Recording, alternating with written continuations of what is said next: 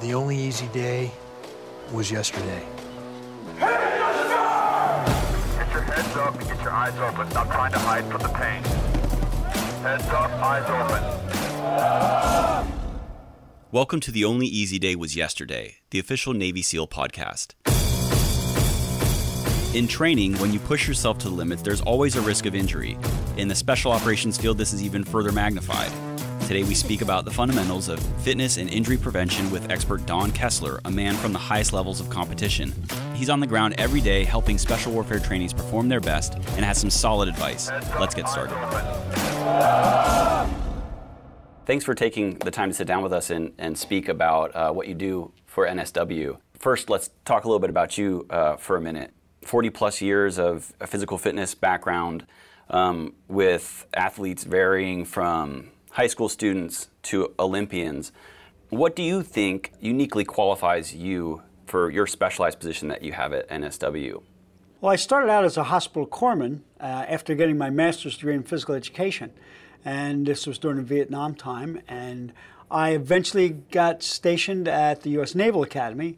And working as a hospital corpsman there, I moved into athletic training as my profession. But I had years of experience in the military going into that. And I loved it so much that I decided I was getting out of the military to continue on in athletic training. So I went through, again, working in high schools, colleges. I worked at the Olympics. I worked with U.S. Soccer. So there were many different variations I went to. And when the time came to retire from college athletics, I didn't feel like I should stop. And so I contacted some people in the NSW community that I knew and said, I think I could be some help or benefit to them. And they said, we agree. They thought that my experiences would be able to help teach some of these people some of the things that we do in athletics, but also that we should treat the NSW people as Division I or professional athletes. How does the training that you do now specialize from the typical sports medicine that you've seen earlier in your career?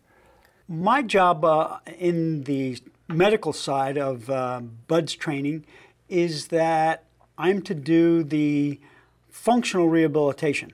So we have 3 physical therapists that work with us that will work with the initial part of an injury, and I'm to functionally get them back into full action.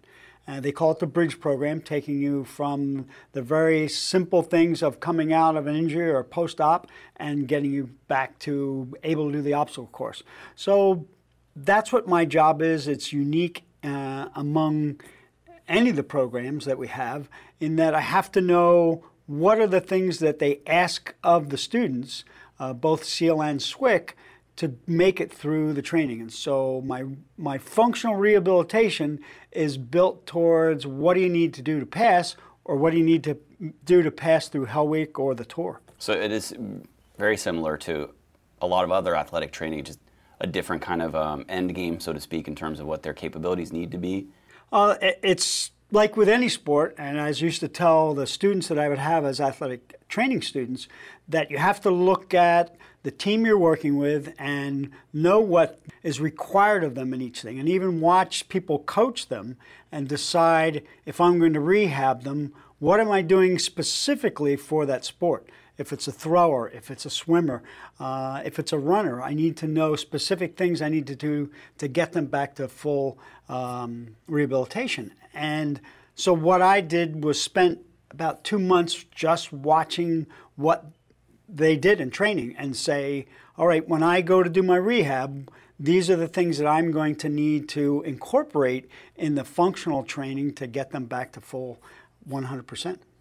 Is there differences because of the loading that these guys are under a lot of times with heavy packs? It seems like to me that that's one of the differences between training for a marathon or another bodyweight endurance sport versus the types of things that these operators do. They carry a lot of gear.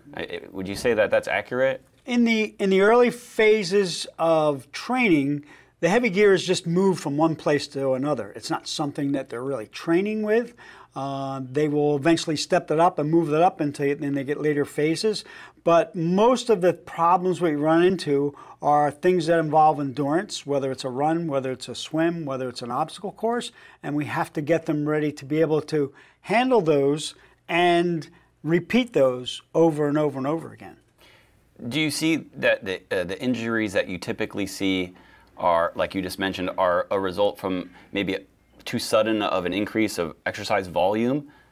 I would say there is certainly an increase in volume. Some people come in trained too much for it already, and any addition that is made to their training puts them over the edge. The people who are peaking slowly have less problems, and that's what Bud's prep does, and that's what Bo does, is to try to peak you and bring you along slowly. So most of that works fairly well. Many people come in way overtrained and become stale, as they say in athletics, and therefore start on the downslope, even though they're going to slowly start increasing what they have been doing.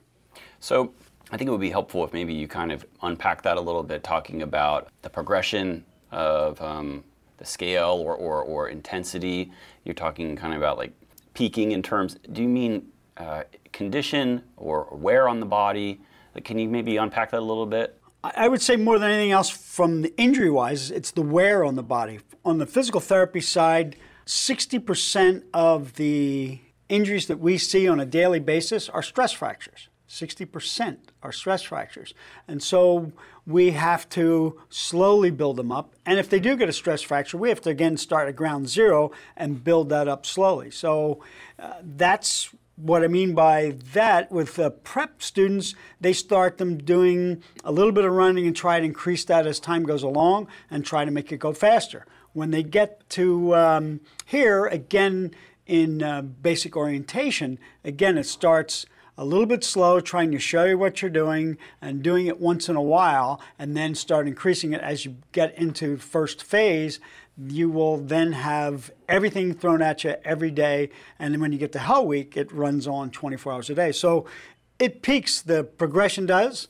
That gives them the ability, if you're doing this right, to be able to handle that peak. But some people come in too high already, or they try to do extra beyond what is needed to be at that phase, and then it's too much for them when they add more.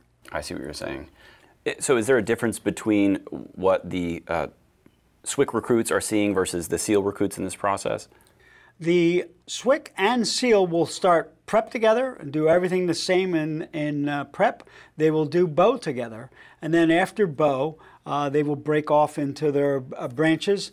The BCT that the SWIC people will do will be a little bit modified. They won't be doing quite as much quantity, but they will still be doing the same things that the SEAL people are doing. So again, it's the same exact training. They keep right on up until they break out, and then there's just a slight variation as to the quantity that is done. You've mentioned the term BO a couple times. Can you tell us about that, what that is, what that means? BO is basic orientation. Okay. So when the students come from prep in Great Lakes, they are all started out in basic orientation. And it's a slow process of trying to learn what is required of them on a daily basis for their swims, for their runs, for the obstacle course, for their barracks inspection, personal inspection. It's a watered down advanced part of what's going to happen in Hell Week or the tour or any other phase. And so they slowly, as the weeks go by, will increase the intensity of what they're doing and the quantity of what they're doing. Okay, let's roll back maybe a few weeks or months in this kind of process. I'd imagine part of the reason why your voice will be so helpful here is being able to have these recruits hear you before they arrive and go through this orientation process. This is, I think, the kind of the jewel of being able to talk to you. What do you think these recruits should not do when they're preparing for their PSTs before they even arrive? I would have to say it's almost like getting ready for a track meet. You don't want to be training for a marathon to be able to do a 1-mile race. And the same thing goes with preparing to go to basic training and then to go to prep, and then to go to bow. If you're trying to do the amount, quantity-wise, and the intensity that you're going to need further down the road, you're going to break down beforehand. So it's important to remember there are requirements to pass the PST. Shoot for what you need to do to be prepared for those requirements and not worry about what you need to do to get through Hell Week. In that the amount of mileage you need to put in, or the amount of lifting you need to put in, or the amount of swimming you need to be in is nowhere near the amount that you're going to need later. But you need to be able to do well at what you're going to do at a lower level. But by being prepared to doing something at an upper level won't necessarily make you better, and may break you down when you get to that upper level. I think that's a really kind of important distinction to make, because we've talked with a number of people through this process, and there's a sense of continued reflection on the documents and the guides that have been well vetted and written for recruits through this process. I think that there's a tendency, especially coming from a very high-performing collegiate background, all these people are athletes, to want to push, want to be the best, want to be the top. And I'm hearing that continuously. Don't push to the point where you're hitting your limits. Follow the measured approach, the crawl, walk, run approach that's kind of been echoed by a few different people. So it's good to hear that from you too. It seems like the guides that are available for people and the training programs that are available for people are designed for your success. They're not necessarily for the lowest people on the rung to be able to get through. That there was a measured approach for a reason, and it's not only just to get people in the right condition, but to prevent long-term injury. Absolutely right. The people that I end up seeing for medical treatment are usually those people who have pushed too hard. And that's why I was brought in, because they felt that in the past, if you were dropped because of a medical reason, many times you were left by the wayside and never really could get back into what was going on. And they found that many of these people were some of the best athletes that they had, and they just overtrained or had a freak accident and got injured.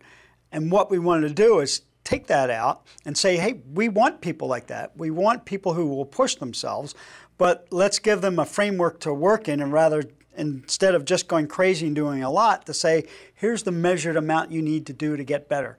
And that's what we have honed over the years to say, I know exactly what it takes for you to have a fracture to get back to running full.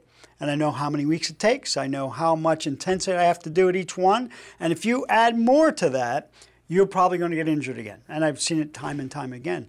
As it is with the people who have followed the pattern, and I'll just say with stress fractures. We've dealt with stress fractures. I've had 148 guys I've used the Alter-G, which is a gravity-assisted running. And of those people, all of them have passed. Only 6 people were re-injured, which is about 4%. And the history with stress fractures is if you've had one, it's the best predictor of getting another one. And you have a 40% chance of being re-injured if you've had a stress fracture. So we've been able to hone that down to about 4%, which is amazing. I'm going off on lectures at colleges and universities to talk about that, to try to help them with what we're doing. But that's what we're saying. We have done this. We have seen this. We have a measured approach as to how much you do. And the word we try to get out to you beforehand is, don't wait to get hurt to do this measured amount. Do the measured amount beforehand so we can bring you along gradually through the training throughout the cycle. So for the people that don't have a world-class rehab facility, whenever they're in the earlier stages of training, is there anything you can say to them about comparing the type of pain that's causing injury versus the pain of your muscles burning? Can you speak to that a little bit? Well, again, looking at most of... Like when to stop, I guess. Most of the people we've had are athletes of some sort. Whether they're swimmers or water polo players, ice hockey players, they have an idea from high school training or college training about what I need to do to get in shape. And there is that, soreness when you start getting in shape. But after that, it never should be a real soreness. You should say, hey, I got a good workout. But you never should be getting sore that the next day, oh, I don't think I can do it. If you're doing that and you're getting more sore each day, then you already started overtraining.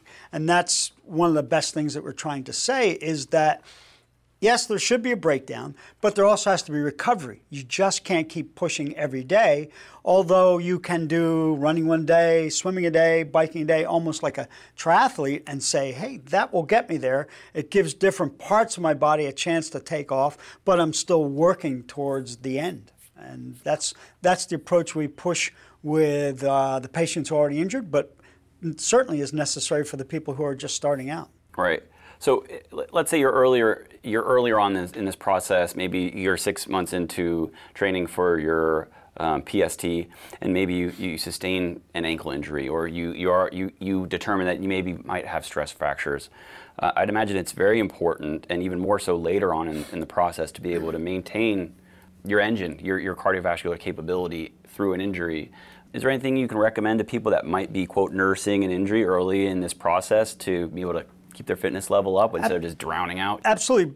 We always keep the conditioning. When we have somebody who is injured, and again, we'll use stress fracture as an example because it's one of the most prevalent injuries that we see. Those people, even if they are injured and are crutches, they are working out. And their workout for aerobically will be sitting in the seat and doing an upper body arm bike, or they'll be swimming.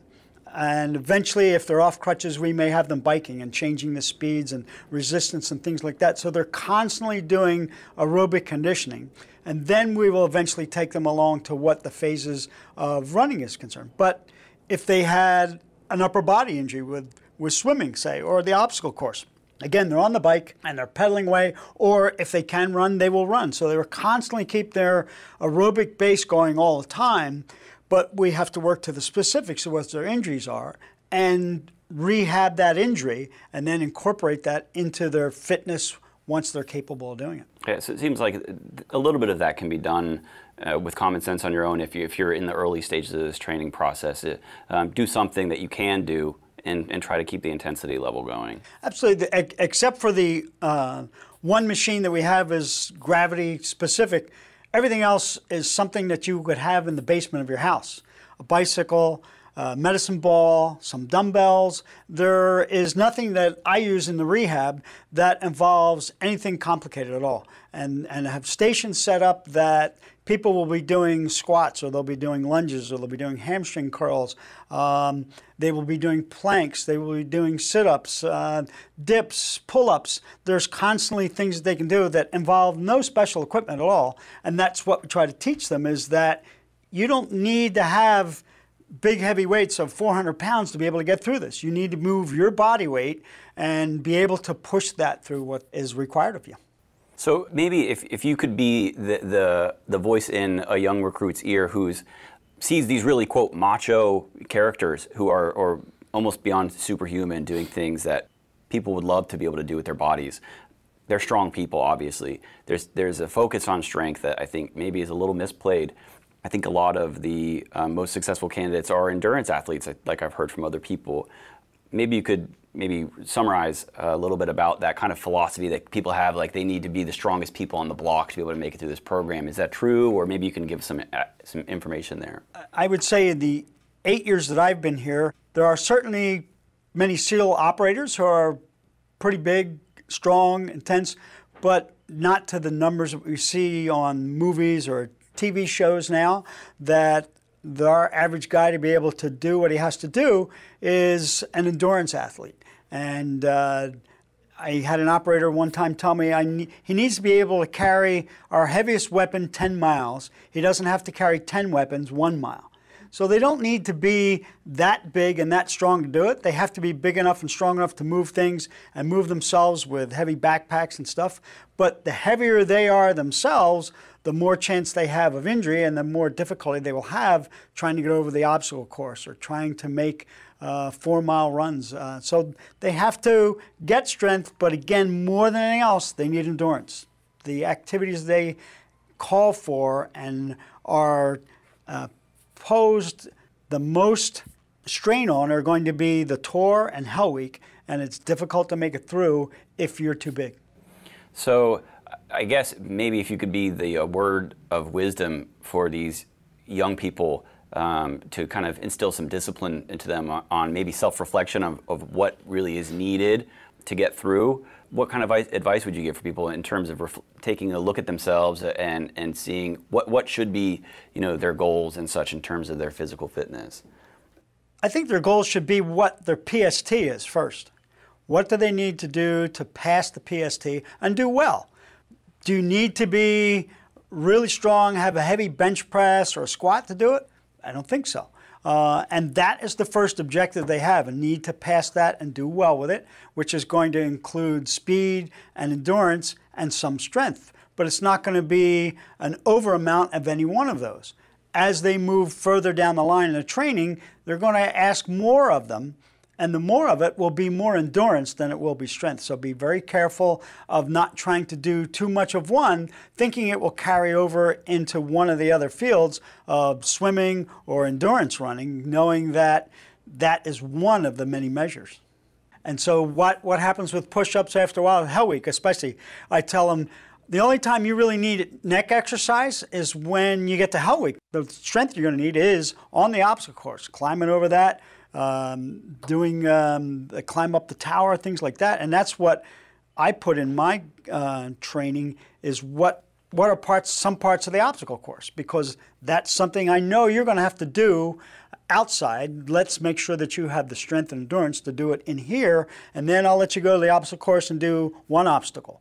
How'd you do with that? And we move them along like that. So, none of it has involved that, hey, I need to get your bench press up or your hang clean up or anything like that. I don't do any of that at all. We work on muscles that are not even shown in most strength things. They're shown mostly in rehab because that's what's injured. Posterior shoulder, glutes, hamstrings, things that people, it's not glorified, they don't see it, but when a SEAL breaks down, a SEAL instructor breaks down, those are the things that happen. And we say to them, wow, if you'd have done this way back when, you probably wouldn't need this shoulder operation as a 30-year-old operator. Pitt was involved in some big studies there, and I looked at all the injuries that the SEALs had. And I saw, well, a lot of these are the same as what these guys are getting in our training. If I show them this now, hopefully it'll carry through their career that they'll do that twice a week and be able to keep from being, an operable candidate. Because we take care of the SEAL and SWIC instructors too, and the injuries that they have, which are much worse now because they're an operable condition, are the same exact things that the kids get, other than stress fractures. Most of the guys have gotten smart enough to either not running much anymore, or they know exactly how much they need to run to do what they need to do. But that's what you look at and see. Are there any, we mentioned stress fractures, are there any other major issues that you see with people coming, quote, off the street when they enter into BUD/S that you would like to maybe kind of nip in the bud, or along the lines in the guide that you would like to address? I would say shoulder and back are two big things. And the shoulder is the rotator cuff. Very few people do much of it. They really only think of it with a throwing injury, but the rotator cuff is very important in all the things that you do because it stabilizes your shoulder before you do any exercise. And it's not shown in a weight room as an exercise that's going to make you look big and strong, because it's three tiny little muscles that are underneath the deltoids that nobody sees. But if they go, and they always go first because they're very small and very weak, then you can't do anything else. Or you dislocate your shoulder, you tear your labrum, and it can all be prevented by doing some rotator cuff exercises. And they are simple exercises. We call them the T, where you take dumbbells, light dumbbells, and lift them in the front, in the side, in the back. External rotation exercise, where you're lying on your side and bring your arm up. And one exercise for the supraspinatus, which is called the empty can. And those exercises are done as a preventative thing, but they are the base. If you don't have good rotator cuff, you have difficulty in the obstacle course, boats overhead, logs overhead, all those things, but also in bench pressing. Every year in football, when springtime would come around and everybody's trying to do their maximum weights, I would have football players with shoulder injuries, and most of it was rotator cuff from trying to bench press and build up those muscles, but do nothing for the rotator cuff. And I would just back off on how much they were lifting, work on their rotator cuff, and they'd get better, and then we could increase their weight. So it's important to keep that as a basis all the time, that I have a strong rotator cuff. And it's not more than 15 pounds that's needed. I mean, it's a very light weight that anybody can have in their basement to do 4 simple exercises for strengthening for that. The other is the back. One of the most common injuries, not only in our environment, but in society in general. And people will want to do all kinds of exercises that involve bending over and twisting and lifting, which are the worst things that you can do for your back. People who have disc injuries, people who have stress fractures of their back are usually from bending over and lifting something without getting your feet underneath you, almost like a squat, to pick it up. And so if you do those as exercise as prevention, you're actually doing the worst thing you can do, because that's what injures you. So it's more important to do the tiny little muscles that are around the spine that you can strengthen just by doing planks. And you can do a front plank and a side plank and a back plank and all variations. You can do it for time. There are all kinds of ways you can do it, but those strengthen the core muscles around your spine, and then you can start doing sit-ups and extensions only if your core is strong. And those simple things, which involve 15 pounds at the most and or your body weight, will prevent most of the other injuries that we see. So focus a little bit more on some of the less glamorous exercises, it seems, in support of the bigger body parts and muscle groups. That's a very good point. I think a lot of people totally miss on how many times have we seen people in the gym doing curls and doing bench press, and these are the quote strong guys in the gym, and then next thing you know, right there on crutches or the shoulders. So basically, we've started kind of from the top, and we're working our way down by talking what I just did about shoulder and then the core. The next would be your legs, which would be most of the people will spend it doing squats or lunges or something that's going to be working on their quads, and do very little for their glutes and their hamstrings. And again, it should be a balance. There should be a balance of the percentage of strength from your quads to your hamstrings. And we see this with problems with hip injuries later on. And again, just like the shoulder, we may see it as a strain of the muscles in the hip, or we may see it as a labral tear, which again is cartilage in the hip, just like in the shoulder, or we may see it that you may have sciatica, nerve problems, things like that, because of poor position now, because your quads are so much more dominant than your hamstrings. And so again, I've seen this with all sports throughout high school and college, was the emphasis is on, I need to have this strong quads. And yes, you do, but if the ratio becomes such that you have a 5-to-1 ratio in many cases, let's say you could squat 500 pounds, I'm sure we could hardly find anybody that could curl 100 pounds with their hamstrings. So again, that's why I say it's a 5-to-1 ratio. And when you work out, I mean, when I'm running and doing something explosive, that ratio has to be 1-to-1. If my quad strength is 5 times what my hamstring strength is, where do you think the injury is going to happen? And where do we see this in the NFL and baseball? What is the major injury you see that they say, oh, we have it's hamstring. Yeah, right. And no one understands why we have it. Well, I can tell you, if your leg is extending with a 500-pound force and you only have a 100-pound force to slow it down to keep it from hyperextending, after a while it's either going to fatigue or it's going to be overcome by that strength. And so that's what we need to think about is, yes, you need to do the quad work, but remember there's a balance of front to back in everything we do. When the shoulders, what I talked about, yes, you can do bench press, but you also have to do the posterior part of your shoulders.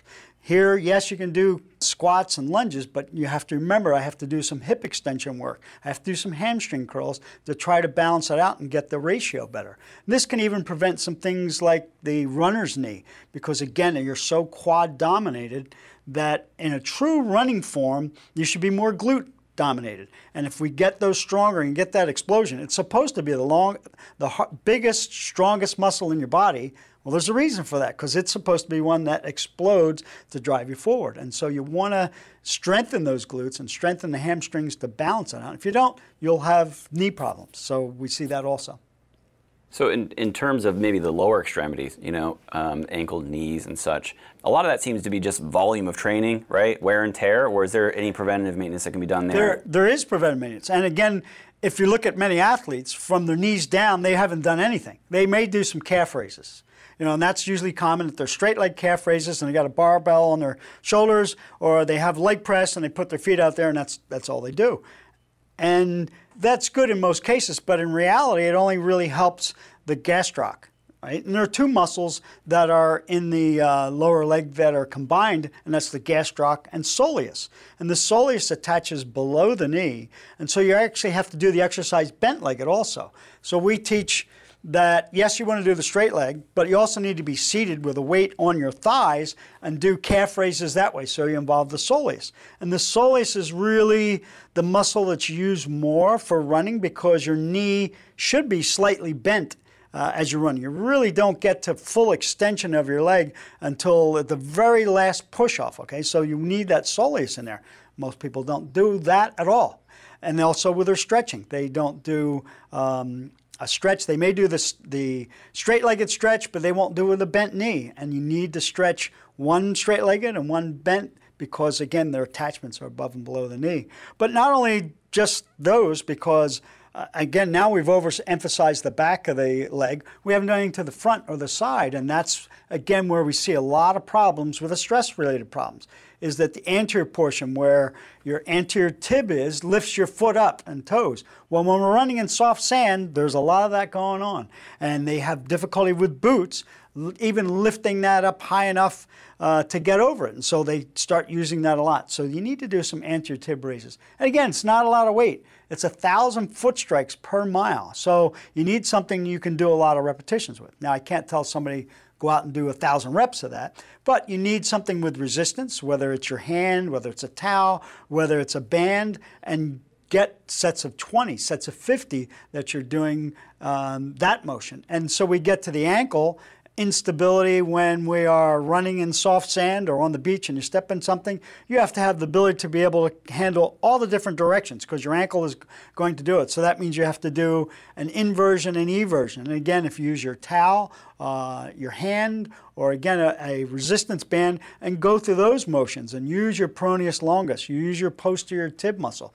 Those are muscles that, again, we don't require any extra equipment. We don't require any more time, any more resistance. It's just a matter of getting those repetitions in. And the last thing I'd say is that one of the exercises I have to do with our stress fracture guys is to just throw a towel out on the floor and curl it up with your feet, just like you'd be curling it up with your hands and your toes, because the muscles that flex your toes are running up the inside of your leg, and they also support your arch. And so if I strengthen those and get those used to repetitions, that will make it so that I might not have as much difficulty running in soft sand in boots, and also prevent plantar fasciitis too. So I mean, we've basically gone from the shoulders down, a lot of simple little exercises that balance out things that you're already doing.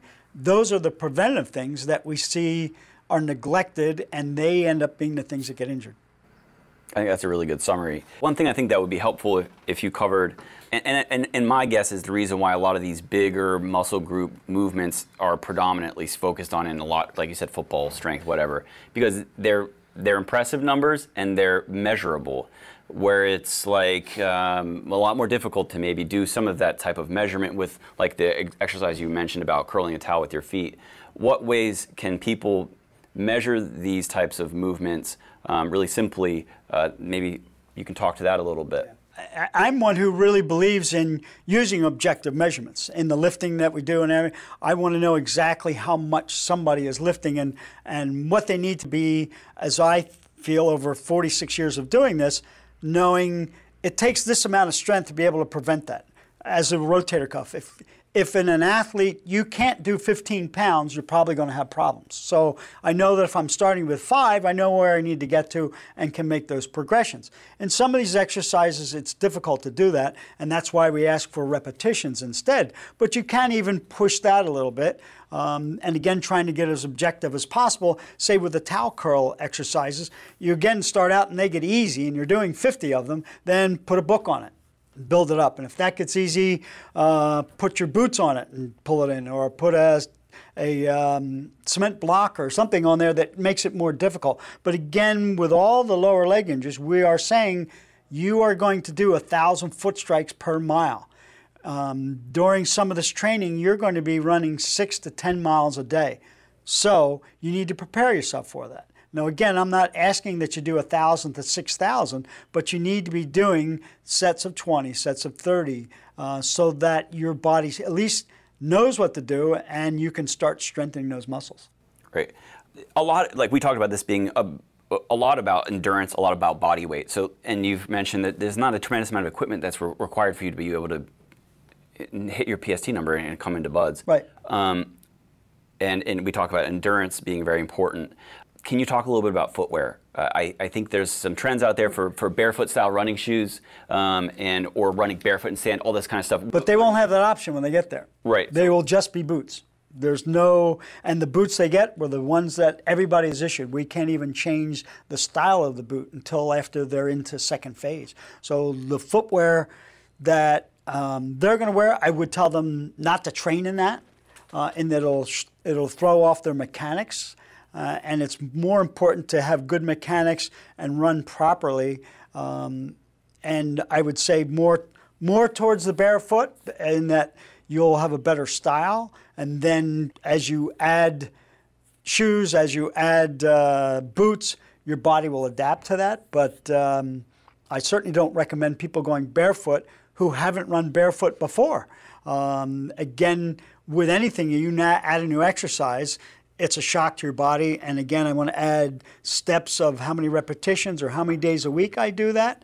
And it's a matter of adjusting for your body to the stresses and new stresses that you're adding to it. So it's kind of unique in that I've been doing it for about 6 years, watching these guys run, and we've got all these stress fractures. And again, it's probably best, again, to get them early or to get them up at prep. And I'm not moving to Chicago, I can tell you that right now.